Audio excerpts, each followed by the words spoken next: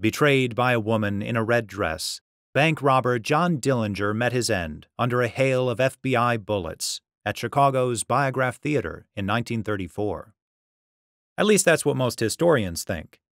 Nash vs. CBS involves an author with an alternative theory of Dillinger's life and his efforts to protect his intellectual property from television scriptwriters.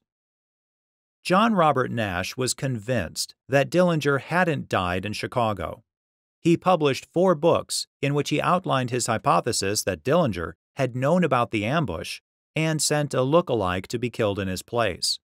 Nash cited physical discrepancies between Dillinger's body and the corpse, suggesting that the FBI had engaged in an elaborate cover-up to conceal the failure of its sting operation. In Nash's account, Dillinger had moved to California and lived to a ripe old age.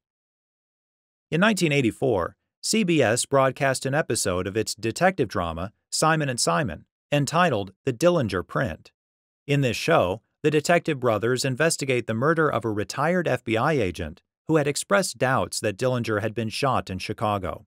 A masked bank robber in 1930s shoes with a gun that once belonged to Dillinger made regular appearances.